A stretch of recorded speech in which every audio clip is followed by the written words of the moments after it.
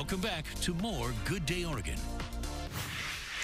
Well, Portland-based photographer Mark Downey worked for several years at Time magazine, and his work has also appeared in National Geographic, Travel and Leisure, and the New York Times. He just scored a major award from Travel Photographer of the Year, and now he is using his incredible pictures to make a difference here in Portland. Take a look. Close the gallery.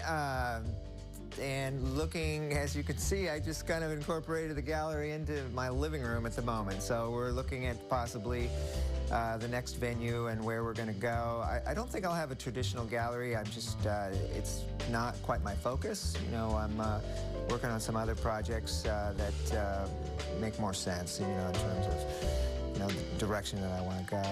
A lot of people have told me, some mentors, in fact, have said, you know, it's time to, you know, look, you've covered half the world. It's time to do seminars and do things like that. But, you know, I still want to run around the world.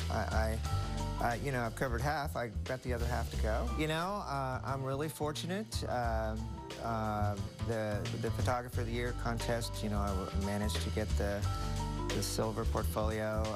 There's a gold, silver, and a bronze. So, you know, I might be a bridesmaid, but I'm happy, and I'm honored to, you know, and just thankful to get to do what I love. It's been fabulous. I mean, I was too busy to go to Barbados. I would have loved to participate in the ceremony. You know, maybe next year if I'm fortunate enough to win again. But yeah, it was.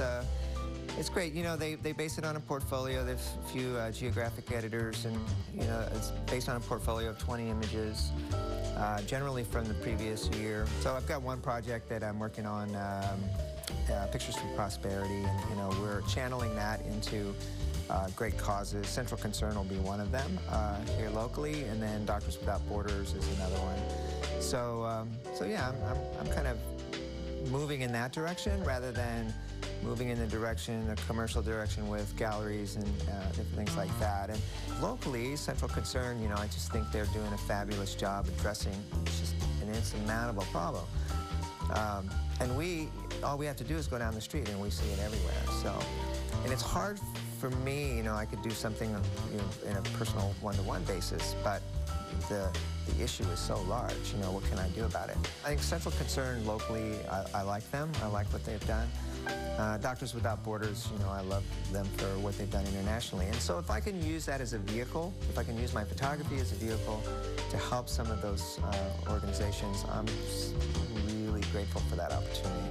So that's kind of that's my focus, where I want the commercial side. If I'm going to sell pictures, let's funnel that into good organizations.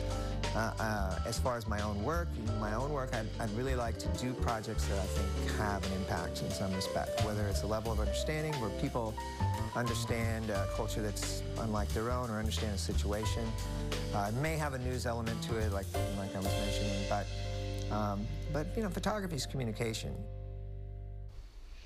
If you would like to check out Mark's pictures available for purchase, we have a link on our website at kptv.com/moregdo.